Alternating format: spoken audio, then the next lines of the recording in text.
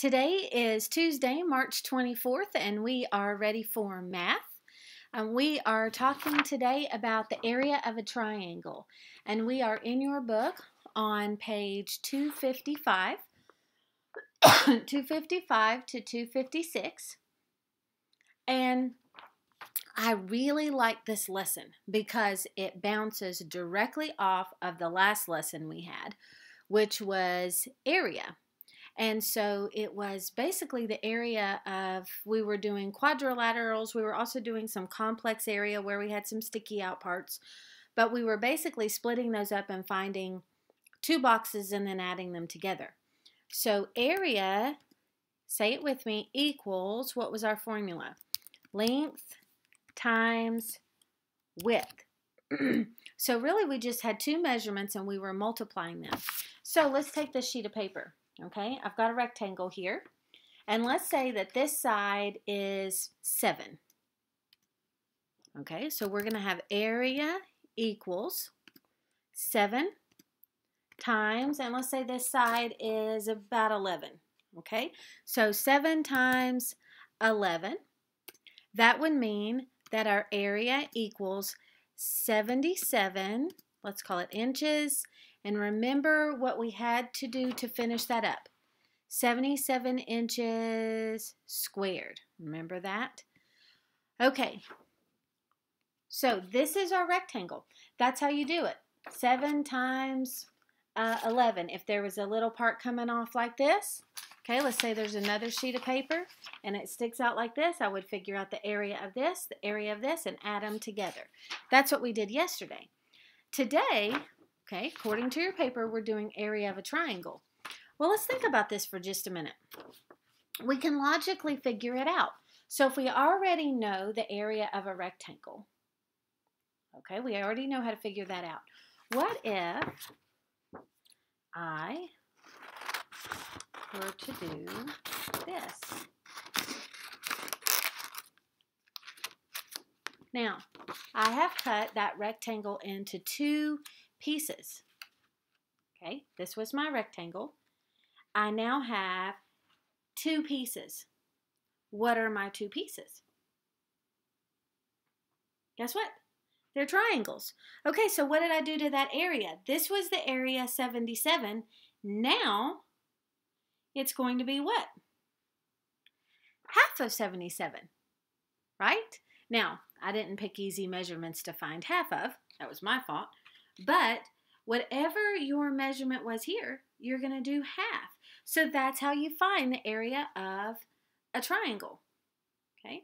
Now, we're going to,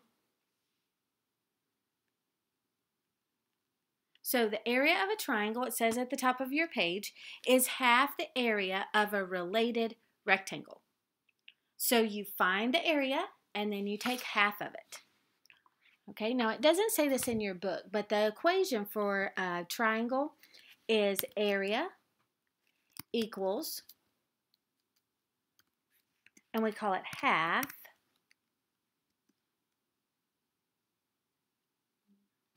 base times height. It's called base times height instead of length times width. So you have a base and then you have a height and then you take half of that. Half of base times height, because base times height would really be your length and width, and then we're going to take half of it. So, look at number 1. This is pretty simple, right? They show you the triangle there on number 1, but they also show you what it would look like if it were a rectangle, okay? And what they ask you to do first is take the area of the rectangle. So the area of the rectangle would be, look at the bottom, 5 times 2. So you write that in the blank. It would be 5 times 2, which would be 10. We look at our unit, which here is yards, and then we put our little squared sign, right? So 10 yards squared. Now, what's the area of the triangle? If the rectangle was 10, the triangle is going to be 5. Right, it's going to be 5 yards squared. 5 yards squared. Now, you're on a roll now. Look at number 2. So let's find the area of number 2. They give you the rectangle, it would be 3 times 2. 3 times 2 is 6. What's our unit? Centimeters. What do we put? Squared. So then to figure out what the area of the triangle would be, we half it. So instead of 6, we're going to write 3. Good. 3 centimeters squared. Last one here. Green one. 8 times 7 would give you 56 inches squared. Then we're going to take half of 56, and I'm going to give you a minute to think about that.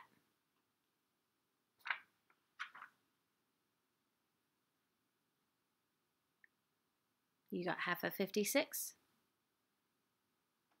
Half of 56 is 28 inches squared. Okay, got it. Simple, right? Length times width, take half of it, done. Right. Okay, do number 4.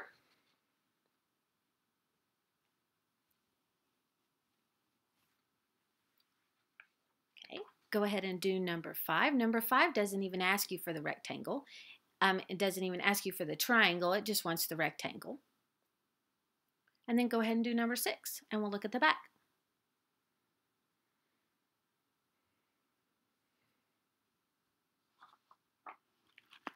All right, look at you. You're so smart. Okay, now let's look at the back. So write an equation for the colored part. Same thing. So 7 and 8 look exactly the same as what we just did on the front.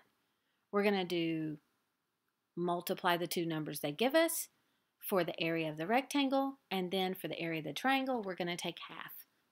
Done, done. 7, 8, look at 9. They give you a long, skinny rectangle. And they give you 8 on one side and 1 on the other. So what is the area of that long, skinny rectangle? 8, what's your unit? Centimeters squared. Now, it asks you to explain something, but I've already shown you in my paper here. It says, explain why the area of a triangle is half the area of a related rectangle. Because when you split the rectangle in half, you get 2 triangles. That's it. Okay, 11 and 12 are what we did yesterday. So this is your moment for review. This is your moment to shine. You're going to split those 2 shapes into the 2 boxes. And you're going to find the area of the one box, the area of the other, and then add them together. Both of those are pretty simple. You're just going to kind of lop off that sticky out part. Do that separately. Do the big box. Add them. Now, let's look at the word problem together, and then you'll be done. Maya is making paper circles for a craft project. She is putting lace around each circle.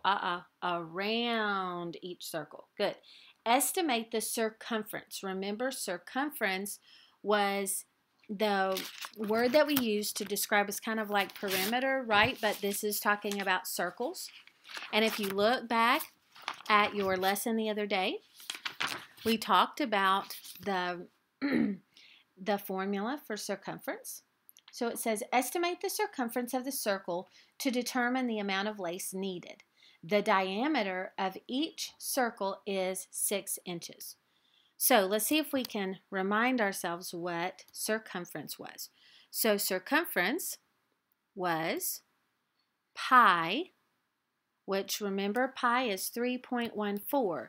But for our purposes, we're going to estimate it at 3. We're not going to worry about the decimal right now. We're going to just estimate it at 3. And then we're going to multiply it times the diameter. Actually, we represent that with a little d. So that's all it is. Circumference is 3. Really, it's pi, but 3 times diameter. So let's, each circle is 6 inches. How much lace does she need to go around the outside of one circle? So if her circle, where 3 stays the same, and her circle was 6 inches,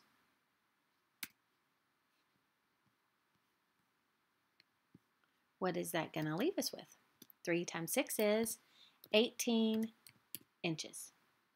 So she's going to need 18 inches to go completely around the circle.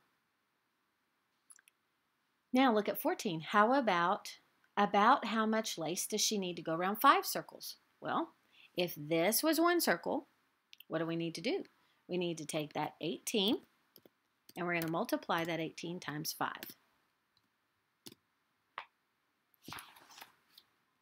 And I'm going to let you do that. Okay?